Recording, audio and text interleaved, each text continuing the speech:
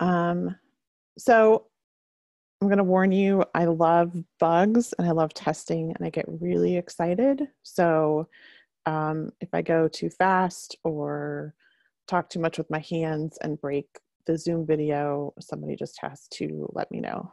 I have the chat window open, but Noah, if you can let me know if there's questions that come in that I missed, that'd be cool.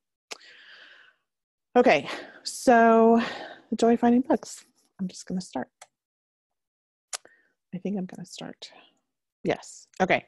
So we're not going to do this because we got some good feedback from folks in the Zoom chat window. I see a lot of developers and people maybe new to the field. So that's, I like that. I think that's really interesting. So I'm a tester at heart because that's what I love to do most, but I do a lot of other stuff too. So my goals and expectations of this session, I will warn you, not warn you, I'll share. I had bad dreams about this session last night. I'm hoping today's in reality goes a lot better. My goals for today's real life session is to have a very open environment.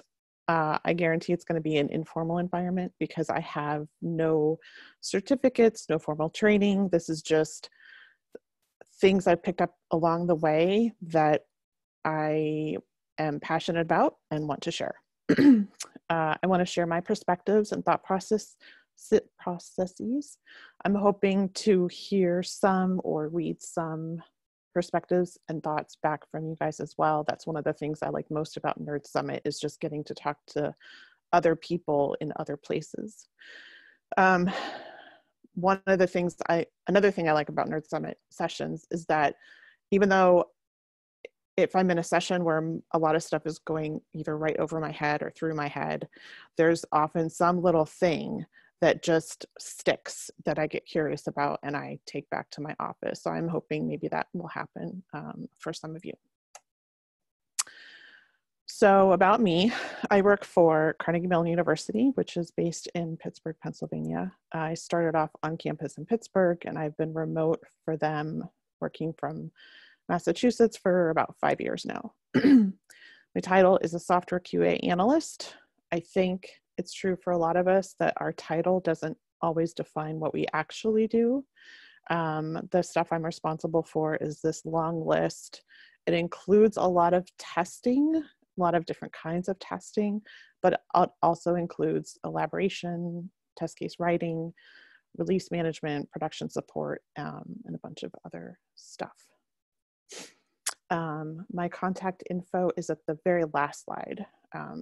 So I see that question in the chat and we'll get there in half hour, 40 minutes.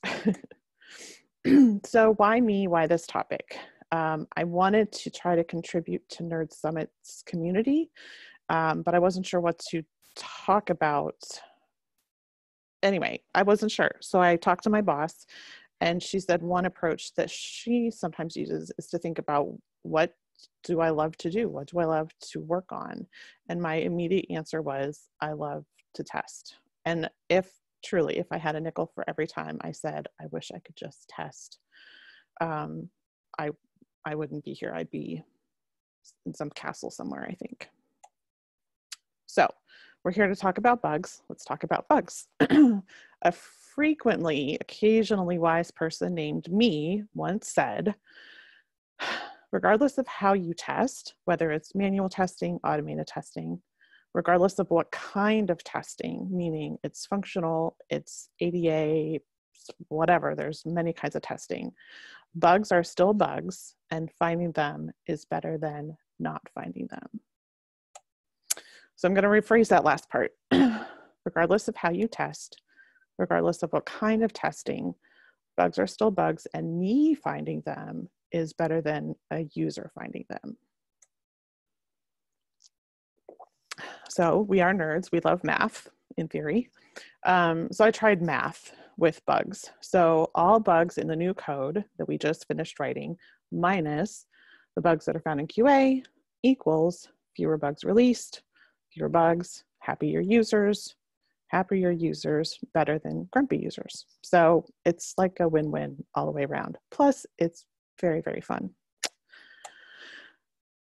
I didn't write this, as I said, but it's really, I find bugs because I care.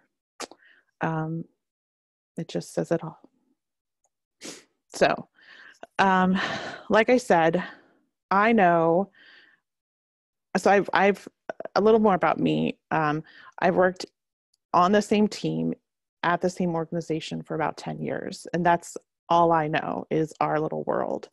So my language makes sense to me because that's what I know, but it might not make sense to everybody else. So for the next whatever minutes, a bug or defect is anything that needs a change. There could be many reasons the change is needed, but it's just anything that needs a change regardless of kind of why, whether it's a requirements change, something that the BA missed, something that the developer missed, something that another developer's code accidentally broke, who knows why, but a bug is a bug. QA is quality assurance, it's testing. My kind of loose definition is the goal of QA is to make sure it works and it doesn't error. Ideally, it works beautifully, it looks nice, the data is gorgeous, the logs are verbose and helpful, everything's, just all wrapped up with a bow. UI is user interface. I did not know that when I very, very, very first started. I'm gonna use the word in test a lot, finding a bug in test. So in test for me means, in test is where we do our QA, but I think other teams, their testing pre-release environment might be called dev, it might be called pre-prod. There's probably other names that I don't know about, but that's what I mean when I say in test, is finding bugs in the code before it gets released to production. Also, testing in my little world means all these different kinds of, I'm pointing at my monitor, all these different kinds of testing. So there's manual testing, regression testing, we look at the data, we look at the logs. All of our applications have the concept of authorization. Again, our language, I don't know if that's everyone else's language. This is, we build resources and qualifiers that control which user can do which action to which student at what time of every semester for every action. It's very complex, and we do a lot of testing to make sure that it keeps working correctly. Also performance, mobile friendly, testing in different browsers, testing different architectural work, and then ADA testing. I'm not sure who else is in the same kind of boat as we are, but it's not for better or for worse. We are only very recently starting to really address efforts to become ADA compliant with our applications. We should have done it years and years and years ago, but we're just starting the effort now. So along with that comes ADA testing. So anyway, I hope that gives some context to the words I'm about to keep sharing. Why do I love finding bugs? So I love finding bugs most when it's an edge case bug in test. So by edge case, I mean, I didn't open the app and find it right away. It took me quite a bit of time to dig, set up different scenarios, and find that elusive, hard to find bug. I like the edge case bugs that are in test, because if it's an edge case, that means that elaboration and test case writing went pretty well, so we can feel good about that. Development went pretty well because it was really hard for me to find. I found it in test, which means I found it before a user has the opportunity to find it, and we have an opportunity to learn, which is always good as long as we take the time to seize that opportunity. Why is finding bugs in tests good for everybody? A good bug means cleaner production code, which, as we saw, means happier users, and they are better than grumpy users. A good bug, as I mentioned, also gives us a chance to improve our process. That could lead to better requirements, better elaboration, better test case writing, and ultimately, it makes it easier for the devs to write their beautiful code that they can do so well. This is one of my favorite memes out there. So we know that bugs are awesome, and we know why it's good to find them in tests, but how can we do that? So tool number one that I'm going to talk about, there's 3 tools I'm going to talk about. Tool number one is a testing matrix. The source of this, I think, so a side note, I went to a QA conference in California called Star West a couple years ago, and they talked about a testing matrix. And it was kind of like, my husband's a therapist, it's kind of like therapy, where once you put a name to a thought, a label to a thought, it's easier to deal with. Learning about a testing matrix, I think it identified that we had kind of been doing that in our heads without knowing it, but knowing that it's a thing that can be done officially and systematically and better gave us something to be excited about and pursue. So testing matrix just helps you kind of flesh out all the different scenarios that could be tested for a work item. I'm not going to teach any of this. I'm not going to teach a testing matrix. I'm introducing the concept. There are tons of resources online if you want to learn more, and I do encourage you. I'll give examples of matrices though. Oops. Okay, so ignore the word another. I think I moved my slide order. So an example of a testing matrix. So let's say we're building a new API service call that'll have inputs of name, amount, number, and status. And if they all match, then the status gets updated if the new status is considered a valid change per the code or whatever. So this is a real life example that came across my desk the past week. The initial test scenarios that were written, there were 5 of them, the happy path, and then also I'm not going to read them all, but there was 5 test scenarios, looked pretty good. So I was looking at it, reading it, and it occurred to me that there was another test scenario that wasn't on the list, which made me then think about a testing matrix. So I did one. Once I kind of really laid it all out with the variables across the top and thinking about all the different combinations, it uncovered 5 more scenarios. So I think spending the 15 minutes to put that together for me and my team, that was very much worth the value of that 15 minutes of time. So that's one example of a test matrix. This is another one. This is also from, all this stuff is from real life. So this is a few months ago, a developer made a change that affected different students at different campuses, basically. So again, I work at CMU. We have a few campuses across the globe. One is in Pittsburgh, Pennsylvania. One is in Doha, Qatar. So when they made the change, I thought, well, okay, they made that change, so I need to test it on Pittsburgh and Doha. And I thought that was it. And then once I just stopped for a minute, took the time, I realized, oh, I also need to test it when the campus is unknown. And then my brain just went down the matrix path, and I eventually wrote it all down.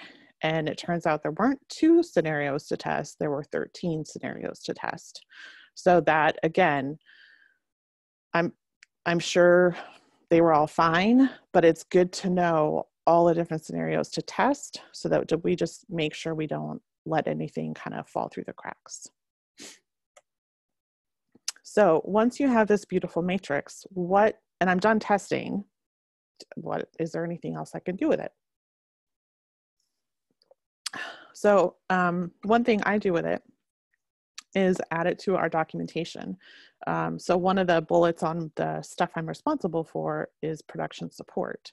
So going back to here, now that I know what should happen in all these scenarios, maybe I want to add it to my documentation so that in 8 months, when a question comes through about why did this happen to this student in this scenario, I know why it happened because I have the documentation from the matrix that I built when we developed the work 8 months ago. We use our matrices for writing automated regression tests.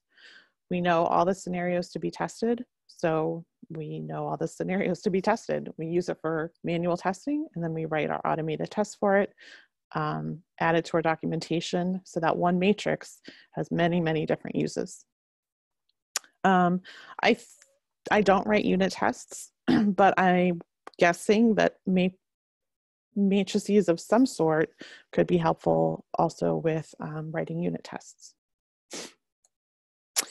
Tool number 2, where there's one, there's many. The source of this is my former boss. She used to say it time and time again, and eventually it sunk in.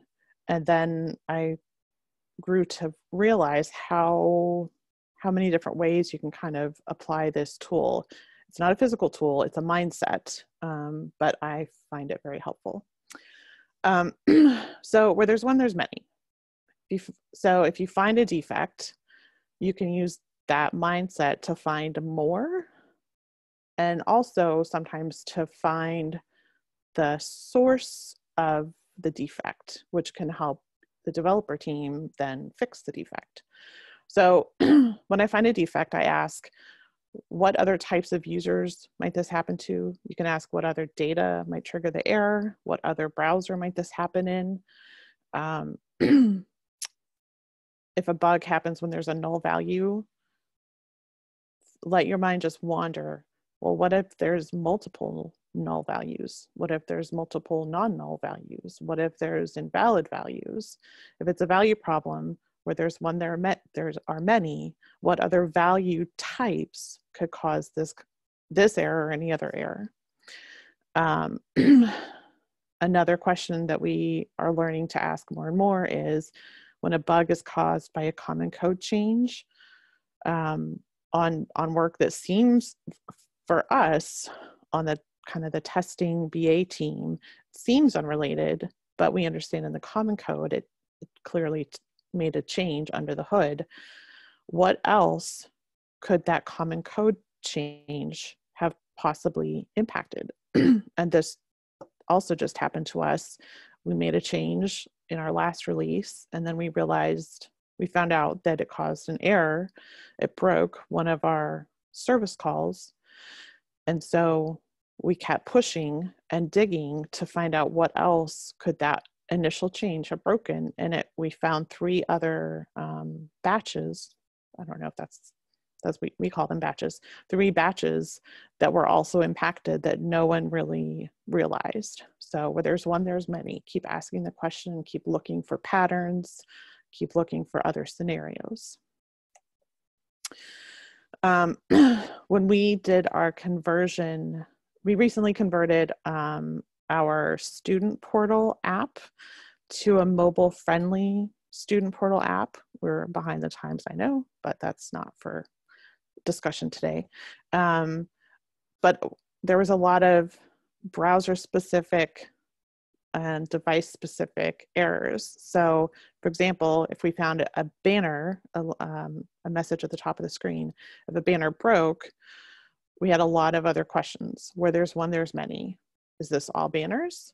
Is this all devices? Is this all browsers? And kind of going down that path, it was really, really helpful for us to log one defect for all the places that was broken, and then it in turn helped the developer find out the root cause and fix it smartly, efficiently, and beautifully. This is another example. This man here on the screen is Andrew Carnegie. He was one of the founded Carnegie Mellon University. We built this new screen to display whether a student was signed up for our alert system. And the test case just said, show a green check mark if they did sign up and show a red X if they had not signed up. But what we found when we started testing was that we hadn't written the test case and the developer hadn't written the code to display the answer when the student hadn't answered. So there was null data and the screen errored. So we learned from it. So now we've added handling null data to our test case writing checklist. We then asked in the line of where there's one, there's many. Okay, so this question, CMU alert, that errored on null data. What other fields on this screen could error with null data? And then we kind of added the matrix into the thought process and thought about, are there items that could have null data? Are there items that could have multiple data values, and so on? So that one defect, because we stopped and thought about it, led to more robust testing, an improved checklist to use in the future, and we were able to find it, have greater confidence in the code we were going to release to production. And yeah, I guess that's it. It was a good find. It was an edge case defect that was hard to find, and it just resulted in a lot of good outcomes. Tool number 3, checklists. I just mentioned a checklist. So at the California conference I went to, Star West, this Peter Varhol gave a talk on what air crews can teach testing teams. The video's out on YouTube if you're interested. But he, again, I've always been a list maker. I'll add something to a list just to cross it off because I did it, just to feel that satisfaction of having done a thing. But a checklist, we sort of used, and hearing how and why air crews use them reinforced how helpful they can be to our team. And so we've kind of upped the focus that we give to checklists in our development team and our testing team together. So his talk, this is right from his presentation, using a checklist can basically help you remember all the things to remember, because we can't remember all of it all the time. It organizes complicated decision making, and it makes sure that critical tasks are not overlooked. So you can't argue with that. That just makes sense. So one example of a checklist that we wrote a long time was pretty basic, but we found that our testing focused a lot on the new functionality that we were just building, and overlooked some of the, what I'll call basics in our team, which is the right values in the data, the right content in the logs, the right authorization behavior. We got just kind of focused on the functionality and not on the basics. I don't know if that makes sense. But anyway, so we wrote a checklist, and it helped us remember the things that we need to remember, the critical things, because if you don't have good logs, it's hard to triage production errors and all kinds of stuff. Another checklist example, this is from when we did the conversion for our student portal to be mobile friendly. I will not go through the whole list because it is long, but it was a bit mind-numbing to test all of these different items that you can see on the checklist on 35 different screens over 6 months of testing.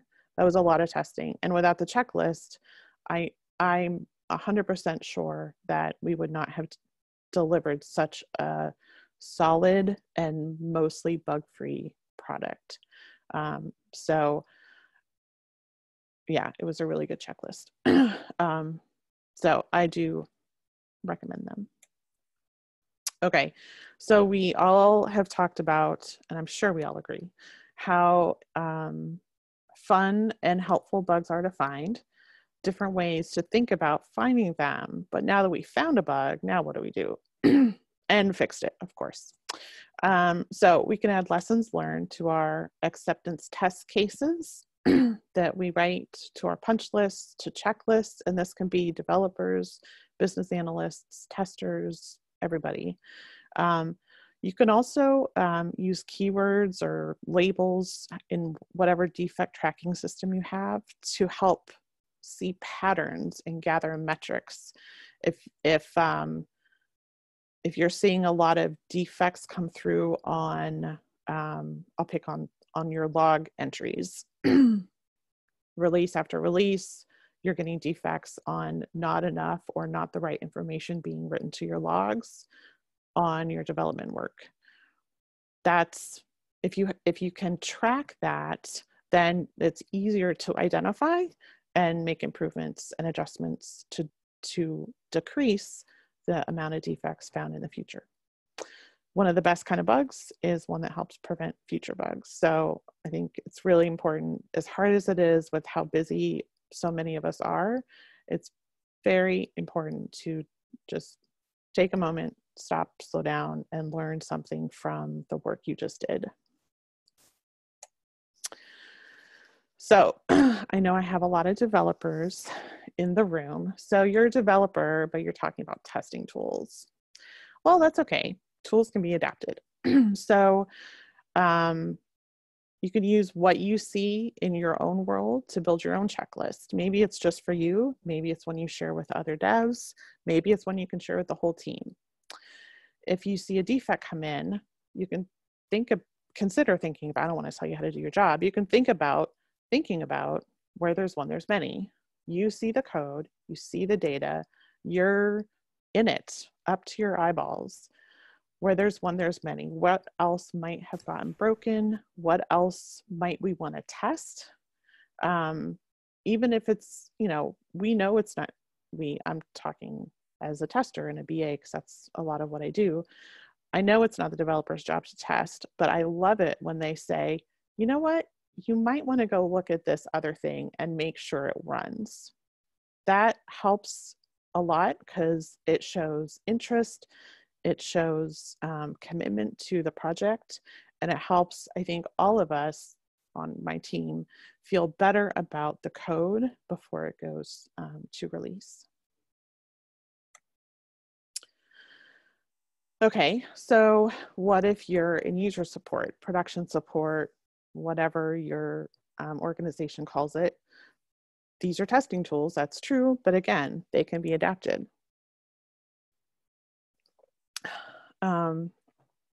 You can think about where there's one, there's many. It helps you be proactive and not just act on the one error that just came in through feedback, but take that, think about it, and ask questions to find other possible errors before even more feedback starts coming in. A testing matrix can become a triage matrix to help you pin down the issue and find the problem spots. And a checklist, again, for support responsibilities, I think it's probably one of the best tools out there. So if you're not already using it, consider starting some. But I'm a PM, I'm a RM, RTE, whatever you are. All the tools can be adapted, probably to grocery shopping for that matter. They're not tools just for testing, they're more of a mindset of a toolbox for you to consider using in your world. So I've shared all my stuff. What do people want to share back to me? Questions, comments? Feel free to unmute or you can type in the chat channel. Hi, Jen, I have a question. Sure. So as a developer, I'm curious how much testing you sort of expect a developer to have done of their feature before they send it to QA. That is a great question. So I mean, of course I'm going to give my answer. I don't know if it's the right one, but it's mine. I ideally, so, and again, not knowing how all the different teams work. So our team right now, a year ago, went through a shift in the process. So we we gather requirements, we write the test cases, which are pretty detailed. Then it goes through development. My expectation is that the developer has read all the test cases for sure, and yeah, I mean, and has run through them, honestly. So that, yeah, so that's my expectation from my chair. With the little power that I have in my little world, I do expect the developer to have run through the test cases on the code they just wrote. So I often find we don't actually have written test cases. So that makes that harder. That's challenging. We don't do a lot of test-driven development where we are. Yeah, so just from my perspective, I try to do more than just like test what you would call the happy path. Right. I try to think about a couple of different scenarios, but to a certain extent, I'm depending on your great big brains to to get all the things I didn't think of. So right, yeah, understood. And so it's interesting. So for many years, we wrote the kind of the requirements, I guess, and that our developers wrote the code and wrote the test cases, which made sense for a long, long time because you know what's supposed to happen. So you can write really good test cases. But then we eventually kind of found that you'll write the test cases for what you know would work, not you know, specifically, but it's better anyway. So we did shift for the BAs to write the test cases, and it goes through a review process by the lead BA to try to flesh out all those scenarios so that you don't have to think about them. We think about them. But it was definitely a shift for the team. It definitely takes a lot more time.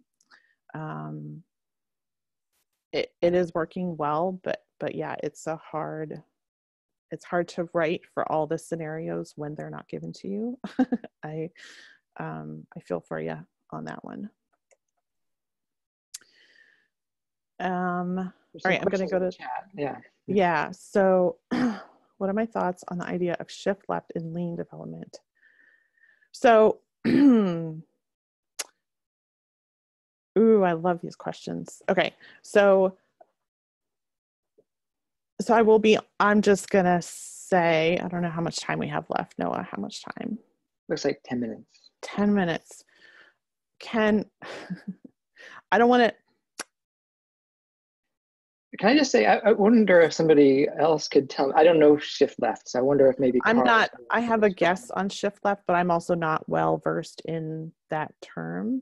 So if someone can speak up. Sure, since it was my question.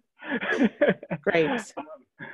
So shift left comes from the Toyota production system when the Toyota manufacturing processes were introduced into car companies in the U.S. And at the time, what they were finding is that, you know, the people on the production process, they had sort of a very narrow view of what their job was, and they would sort of do their work, and it would go down the line, and it would get into QA, and QA would look at it and say, oh, it's broken, and they'd have to like send the car back to the beginning of the assembly line. You'd have to tear half of it apart. There's all this rework involved, and so the idea of shift left is that you're pushing the understanding of quality into the production,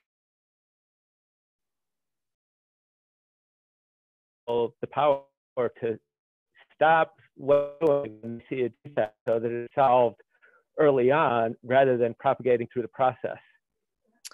So thank you. So that does match what I thought it meant, which is a good thing.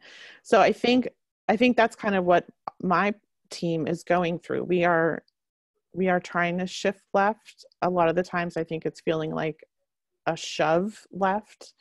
I do think I might regret saying this someday, but I do feel like it's the right thing to do, because all of the thinking we can put in the beginning ends up with less rework at the end, which is basically what you just kind of said. So those are my thoughts on shift left. How does that affect my work and my role? It's a lot more work.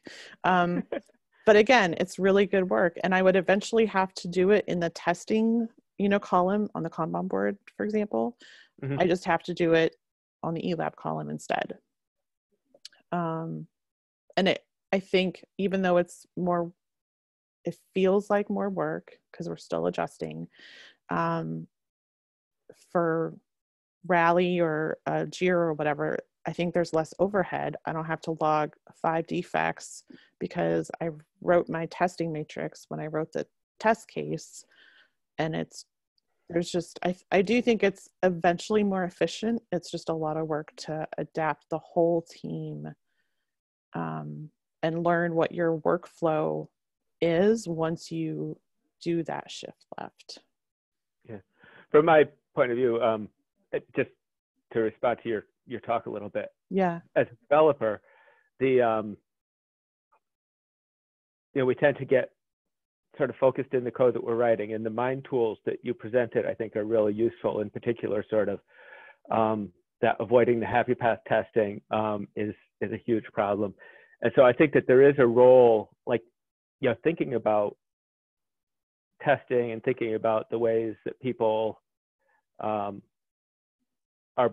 have blind spots in their thought process, and being sort of subject matter expert on that, so that our teams can be more aware of how to think about testability and outcomes as they're writing the code.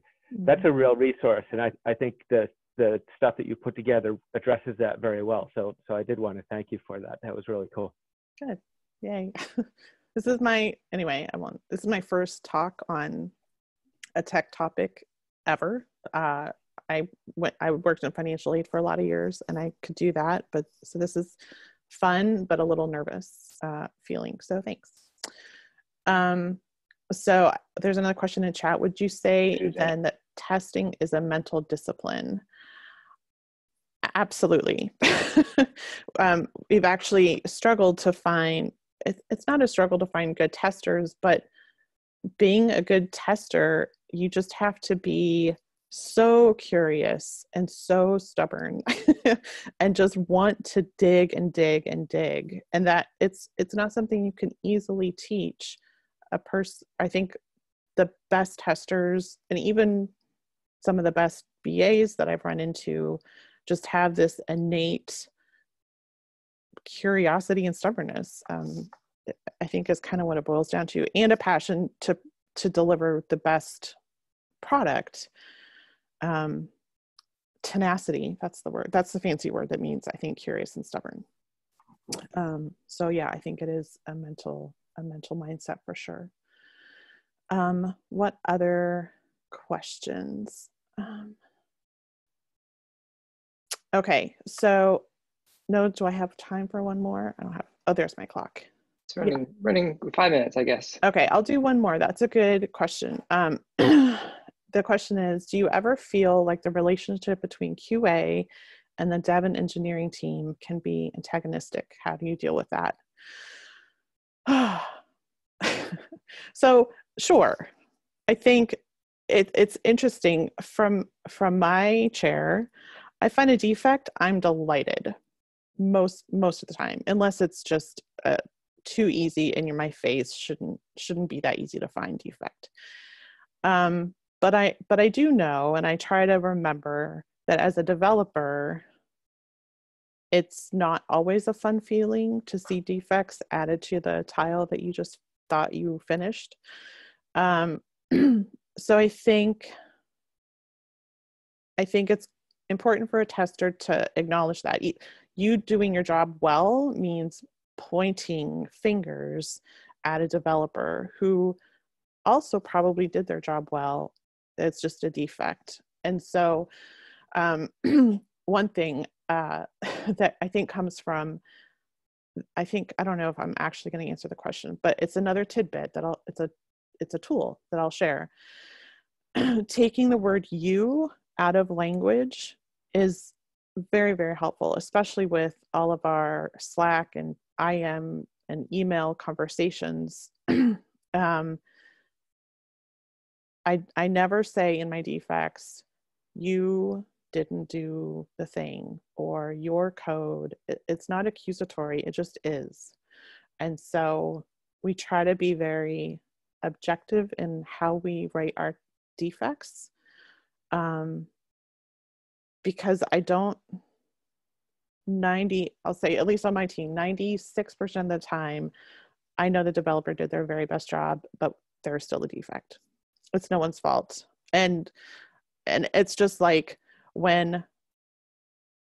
so I think for the developers, I would say we as testers can try to understand how you feel when a defect is logged on your tile, when a defect is found in production, because that means I didn't do my job well. Except that's not what it means. I did my job as well as I could, but one got through. Developers did their job as well as they could, but one got through. So it didn't answer the question. I think a lot of the way to mitigate that feeling of the antagonistic feeling is just the team. It's not a one-to-one interaction between the tester and the developer. It's the team feeling. So I think if the team has a positive, collaborative, process improvement attitude, I hope and I think that just fosters an environment where there's not a lot of antagonism. I don't know if anyone wants to add to that, chime in our last 2 minutes.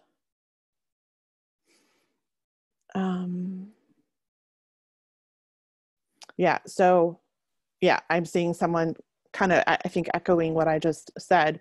Their initial reaction to getting a bug is kind of like a ugh, which I get, because it feels like they did something wrong, but they try to remember the final product, and that is it. And also remember, we're human, and it's not always your fault. It's because the test case didn't cover it. It's because eLab didn't ask the question. There's a lot of different reasons why a bug is a bug, but just like she said, the end product is our goal, being the best we can be to have the least number of grumpy users as we can have. Can I ask one quick question? Of course. I always like to see how teams are structured. And so in your organization, is there like a ratio, QA engineers versus developers? So I had a whole slide. I don't know if it's still here. Yeah, so I skipped this because I was going to run out of time. Our team has about 10 or 15 developers and about 4 or 5 testers and analysts. Those 4 or 5 testers and analysts also do production support, requirements gathering, all that stuff. So that's a great slide. I can't believe you skipped this one. Look at those optical links on the right. It's fantastic. You're like hiding the gem. Okay. Yeah, good question.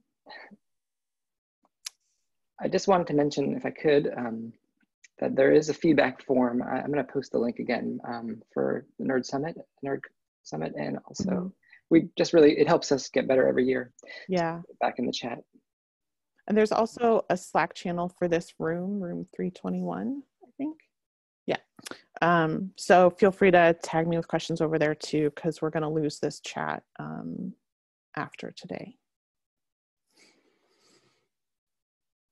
I'm going to take another question. So I worked in financial aid for students for 10 years, and I switched to QA because my financial aid job was boring, and I knew the right person who asked me to volunteer on this testing project, and it just led me down this hard-earned path to a QA job, and I love it. Yes. Oh, and feedback is a gift. It really is. Just like a defect is a gift. Maybe I'll end right there. Thank you so much, Jen. Thanks, everybody.